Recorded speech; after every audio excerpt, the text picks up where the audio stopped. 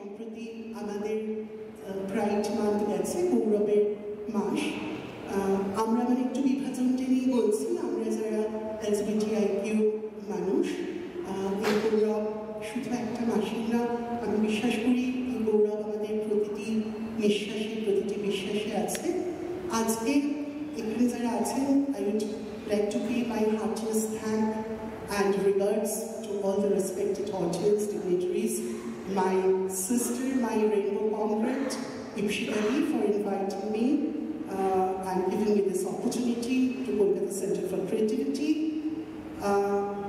Actually, poetry, I believe, is my life, my happiness, my heartbeat, the expression of my solitude, my pain, my emotions, my resistance, my revolution.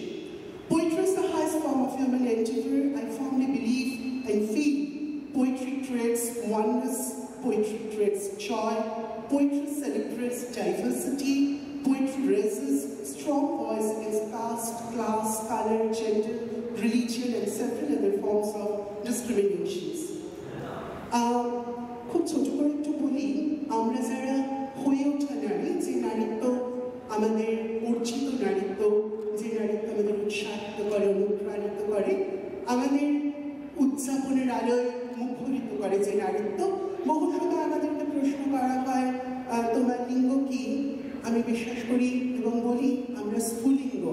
কারণ ফিনিক্সের মতো ছাই থেকে আমরা আবার পুরো ছাই থেকে আবার আমরা জন্ম নিই। কারণ আমরা যখন নিজেদের জেন্ডার এক্সপ্রেশনটা প্রকাশ করি, তখন যে জীবনটা পরিবার, বৃহত্তর পরিবার, সমাজ, সংসার আমাদের দেয়, তাতে অর্থ থাকে, সুরক্ষা থাকে, অপুলেন্স, বৈভব থাকে, সেখানে আমরা থাকি না। আর জীবনটা আমরা বাঁচি এবং বাঁচি, আমি পড়ছি আছে কিনা জানি না, দেখতে পাচ্ছি আমার বন্ধু, তো সেখানে হয়তো আমরা অর্থহীন হয়ে যাই, কর্মহীন হয়ে যাই, কিন্তু we celebrate, perform and enjoy our transness and queerness every single moment of our life. সেটা আমরা মামলা দিয়ে কেউ কোনোদিন কেড়ে নিতে পারবে না, কারণ সেটা আমাদের নিজস্ব উদযাপন। আমি জানি না সেটাকে আমাকে যে সুযোগ আজকে দিয়েছে, আমি একজন এলোকুশনিস্ট, কিন্তু কবিতা কতটা লিখতে পারি জানি না, কতটা কবিতা হয়ে ওঠে, শবতোক্তি বা সলিলোকি বলতে পারি। খুবই ছোট কবিতা, আমার নিজের ছড়ানো ছেটানো ভাবনাগুলো, সলিটিউডগুলো ছোট ছোট আছে, তো একটু পড়ার চেষ্টা করছি। তুমি কি আজ তোমার কণ্ঠস্বর পাঠালে হেমন্তের রাতে, যখন তোমার গন্ধ না পেলে ব্যর্থ হয় শব্দ, ক্লান্ত হয় ভাষা। পরে তো মাঝরাতে রাত শুধু রাত হয়, খুন হয় ভ্রূণ হওয়া স্বপ্ন, মেঠো মনে আদুলিতে আজ নয়, খুঁজি শুধু বিভাজিকা লগ্ন।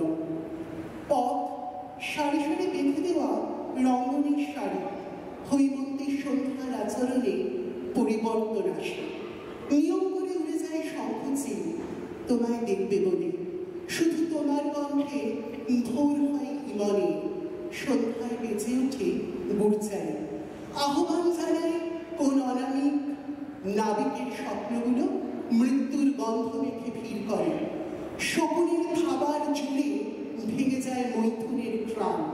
আবারও সকাল হয়, মন অন্তর খোঁজে হয়রান হয়ে, শুধু আদর আর ভালোবাসা যা বয়ে যায় শনশন শব্দ প্রবাহ, অলকানন্দা হয়ে ফিরে আসে নিয়ম ভাঙার আওয়াজ করে, শকুনের কাঁধে ভর। মুগ্ধতা যখন সময়ের আলো পেরিয়ে দুটি ক্লান্ত মনকে স্নিগ্ধতার আলোয় আলোকিত করার বার্তা আনে, সে খবর রটে যায় বাতাসের সুবাসে। ক্লান্তিহীন সমুদ্র সফেনের সন্ধ্যার আচরণ মুখরিতায় তোমায় খুঁজতে চেয়েছিলাম কোনোদিন। কত রাত, কত কাল, কত সময় প্রবাহ এভাবেই কেটে যায় নিজের অজান্তে। তাও খোঁজা শেষ হয় না। শরীরের চুরি করা রাজনীতির বাইরে থাকা এক মন যে আমাকে ছায়ার সন্ধান দিয়েছিল কোনোদিন, যে ছায়া জড়িয়ে পড়বে অপার মুগ্ধতার আস্তরণে, যে ছায়ার পাখায় করবে, যে ছায়ার পাখায় থাকবে না শুধুই মৈথুনের স্বাদ আর বীর্যের তীব্র গন্ধ, বরং তীব্র সময়ময়তার আসবে মানবিক প্রসন্নতার স্নিগ্ধ স্পর্শ, যা জড়িয়ে রাখবে আমার ক্লান্ত সিক্ত দেহ মন। আদরের চাপন যখন উদযাপন চায়, তখন কেন বিমুখতা, কিসের ভয়? যে দুটি শরীর আদরের চাপন যখন উদযাপন চায়, তখন কেন কিসের বিমুখতা, কিসের ভয়? যে দুটি শরীর, তার কি কোনো উদযাপন নেই, নাকি শুধুই বীর্যের তীব্র মাতাল গন্ধে আবৃত করে রাখাই তোমার দায়? বলতে পারো পারি? মাঝরাতে কোনোদিনও দীর্ঘ সময় পরে ভালোবাসা এসেছিল। খুঁজেছিলাম তোমায়।